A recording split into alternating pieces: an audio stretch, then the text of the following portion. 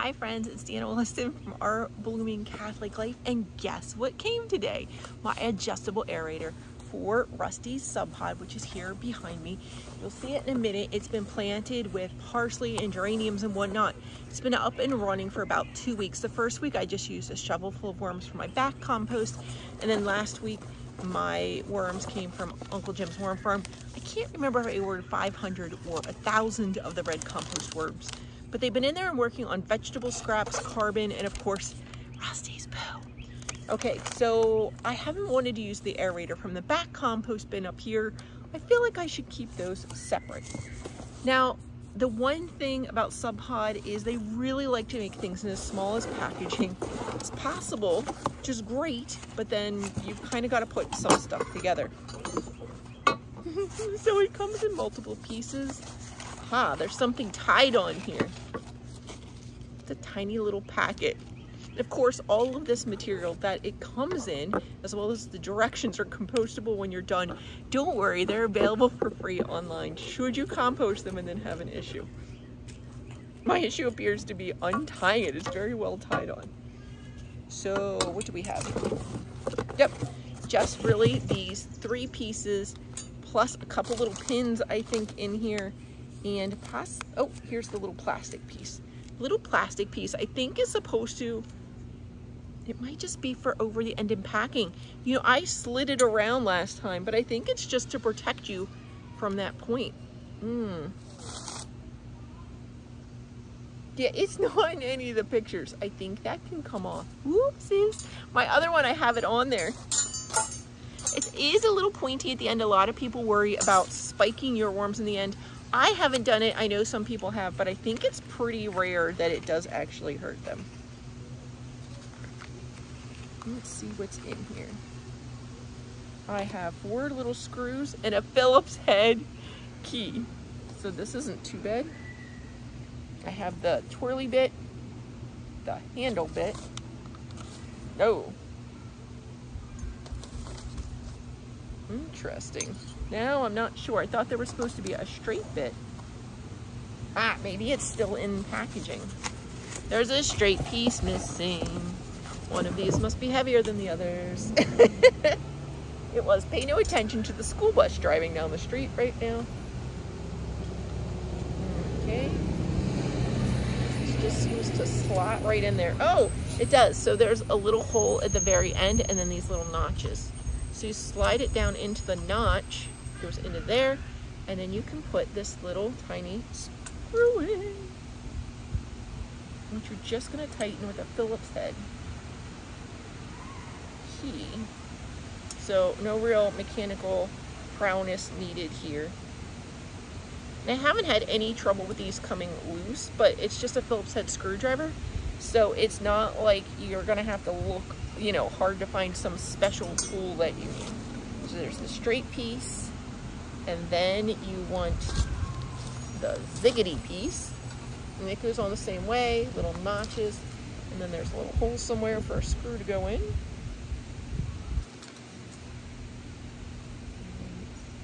And this is me with RA putting this together, and it's barely taking me any time, so, you know, that's a good sign for all of you.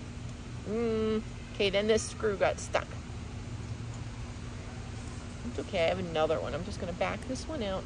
I can try and realign this one, or I can just try and pop in the third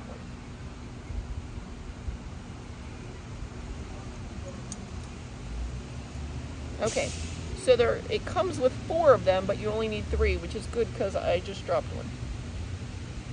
Didn't realize I had 4. Is a thing I find I do with RA is I randomly drop things. Okay, I'm going to come back to that screw. It's not the end of the world. And this one actually goes on. It's unexpected, isn't it? Wait a second, the handle doesn't go down. That's silly. And again, it's got slots, so as long as you hook it on with the slots, you're good. And the hole's only on one side, so you can't get that too wrong either. And I do actually have spares of these little screws, because each one gives you spares.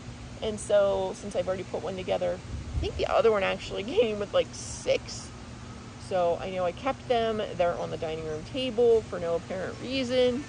because I saw them yesterday and was like, what's that? Okay, they did get a little tighter for me as I went along, so maybe my hands are just getting a little tired. I'm gonna have my husband tighten those a little later. But you can see now it's together. It's like a giant screw. And if you've ever studied the simple machines, it's really technically an inclined plane. So it's giving us a huge mechanical advantage, as well as you got this little bend in the arm and stuff. Let's see how it works. So I'm gonna go up here. Now this sub pod, the mini, actually has 2 locks on the front. The one in the back does not have a lock. Remember, the directions are up there. You take off my worm blanket. I'm gonna put this in here. I'm gonna stir it up. Now I'm sitting down to do it for you, so it's kind of a weird angle. Rawr. Look at all this stuff. So it's really mixing up the old poo with the new poo and putting soil up on top. These compost worms love to live in the top 2 inches. So I've got to make the top 2 inches a place where they want to be.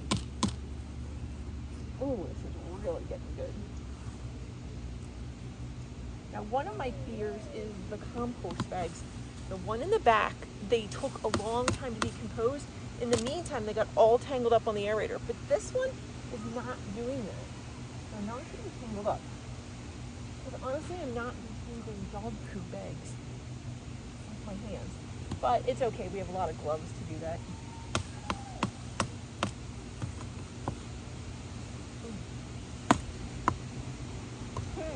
Oh, that didn't. It actually just came apart on me, and just at that moment, a dog poo bag did get stuck. But it's okay.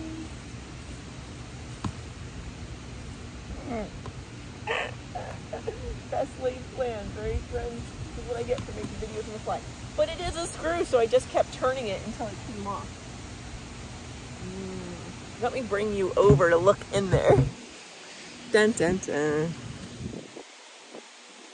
So there were a lot of worms here a second ago, and they've all gone in. Ooh, look, there's like a little pill bug in there.